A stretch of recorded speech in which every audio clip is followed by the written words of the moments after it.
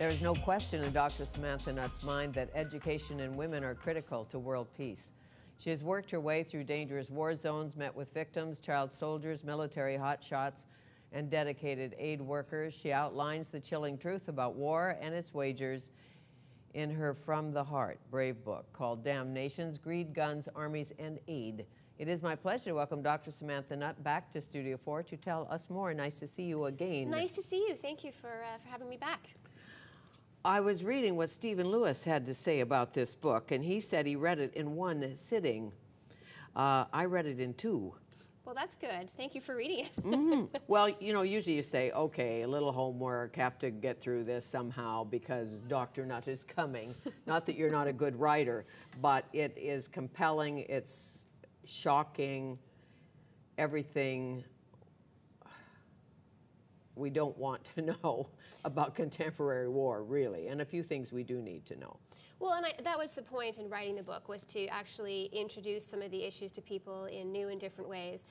It's been described as a memoir. It actually isn't a memoir, although it does chronicle the last 16 years of my work in war-torn countries. But the stories of people that I have met and worked with and people who have really inspired me, they really anchor the issues. And really, this is a book about the factors that lead to conflict, what we're doing wrong around the world, what we might do differently, and where we go from here.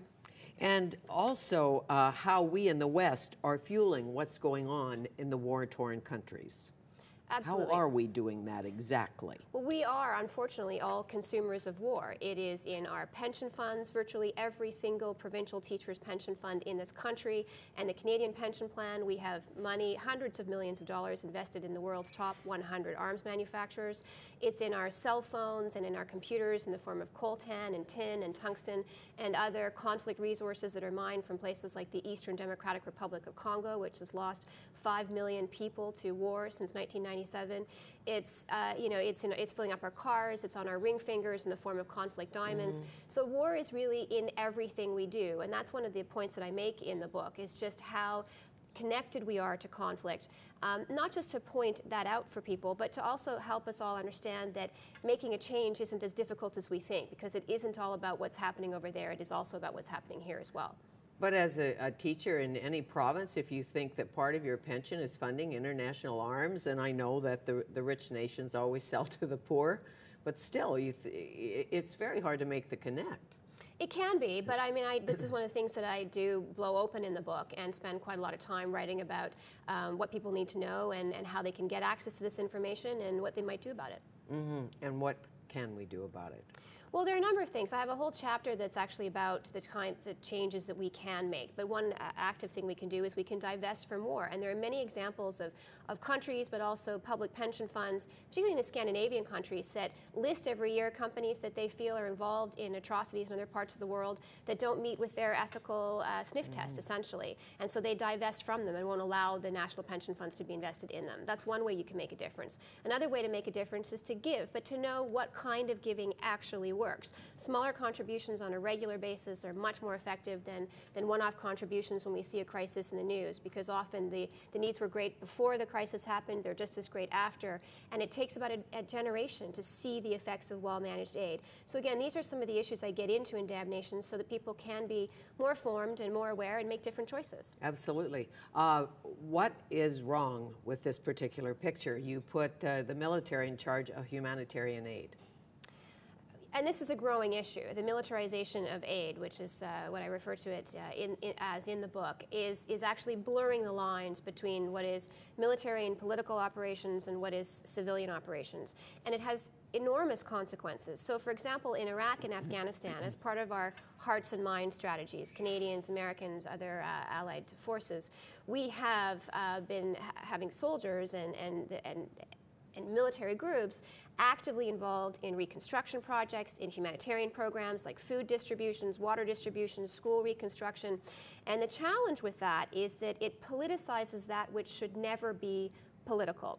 And we're seeing the effects of that. We are seeing more aid workers now who are killed in the line of duty over the past 10 years than ever before. It's up by close to 200%. We're seeing more civilians die on these programs because they are seen as being militarily aligned and they're more frequently targeted. And we're also seeing soldiers that are being killed. We've had Canadian soldiers and European soldiers and others who have died implementing these programs because they are simply not as well protected and they're in the communities. And it's a strategy that needs to change. Tell me about the aid worker in Iraq, friend of yours, female, married to an Iraqi, I believe. Yes, that was my friend Margaret Hassan, and she was the head of CARE International operating in Baghdad. It was an international humanitarian organization. She had lived and worked in Iraq for almost 3 decades, and she was a dual Iraqi-British citizen. And I got to know Margaret in the mid-1990s because she was a woman that was doing extraordinarily courageous and important work on behalf of Iraqi civilians, looking at the impact of sanctions and also the impact of the first war and then the 2003 war. And, you know, Margaret was, to me, she was a mentor and a hero. She was very outspoken about the presence of U.S. troops in Iraq. And in the end, unfortunately, she was taken on her way to the CARE office. She was held hostage for, well, we don't know for sure, but for about 2 to 4 weeks. And eventually she was executed, but not before they forced her. They had multiple videotape statements that they broadcast all around the world. When she sat in a meeting with a commander, top commander, to talk, because as you know, they gather and say, what can we do? Where is aid needed? How much is needed? What's going on in the ground or with the women and the children? Not that they don't know some of it, but so what would she say to them?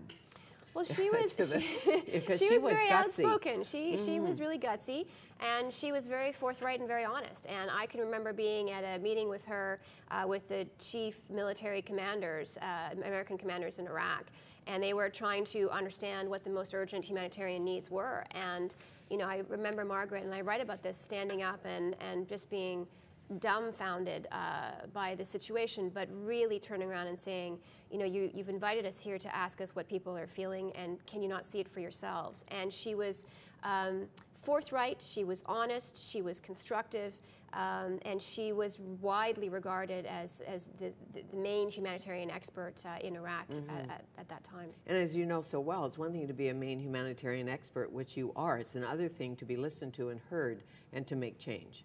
Absolutely, but Margaret was extremely well respected, and because she was a dual Iraqi British citizen, she had very strong ties to the community and was really instrumental in helping to stage humanitarian operations in that country.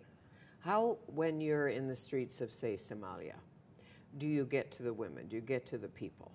Well, sometimes it's very difficult, and my first experience in Somalia was in the mid-1990s. It was a very difficult time within that country. It still is. It's a country that has been a failed state now for 2 decades, and it's hard to get access. Sometimes you have to deal with, I mean, often I've had to deal with armed teenage boys who have much greater access to weapons than they even have access to clean drinking water, who make it impossible for you to get to the people that need your services, but also who make it impossible for those who need those services to come to you.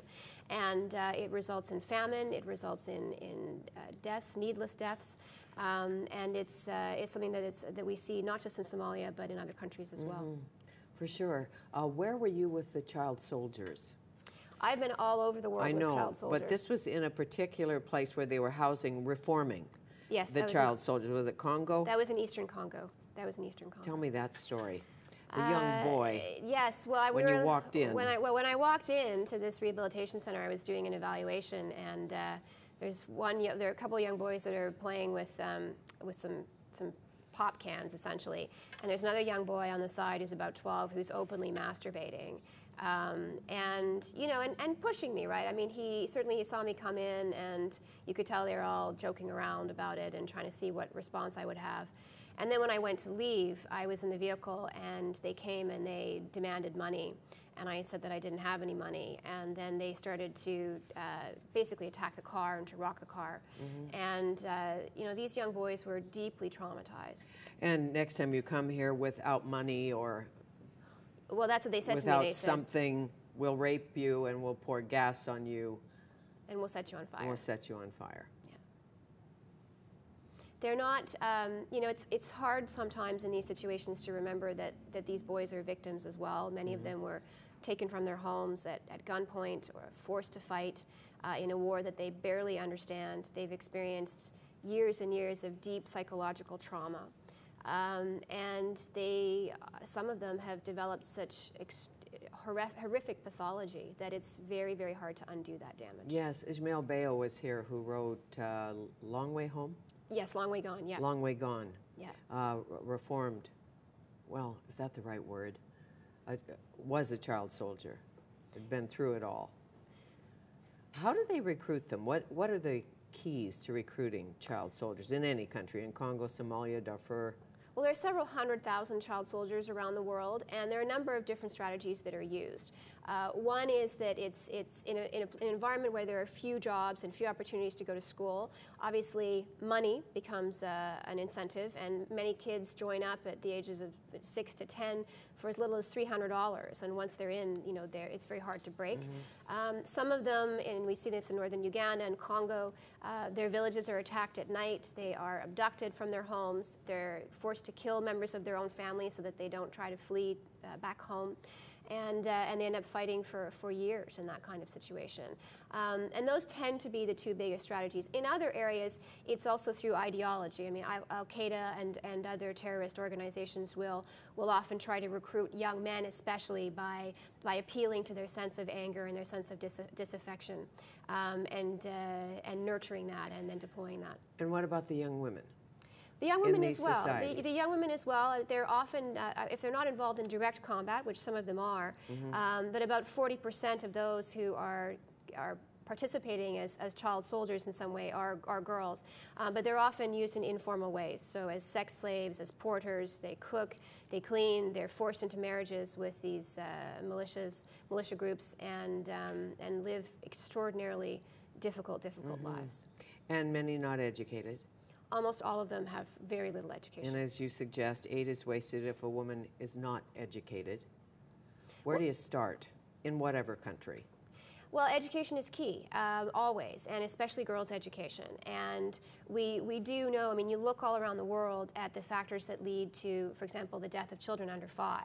And we know that education is critical to reducing child mortality. In fact, a great study that was published recently by the Bill and Melinda Gates Foundation in The Lancet looked at 30 years of data from developing countries and found that for every extra year of education a girl in the developing world receives, child mortality drops by 10%.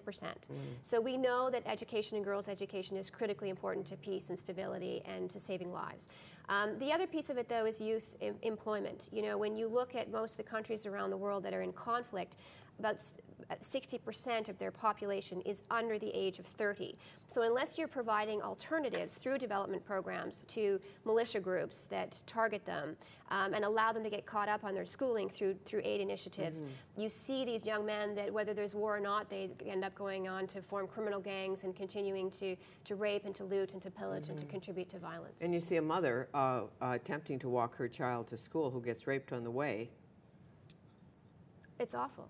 I mean, it's awful. And you see this all around the world. But you know, Eastern Congo in particular has been horrific in terms of the use of rape during the conflict and even in the aftermath of the conflict as well.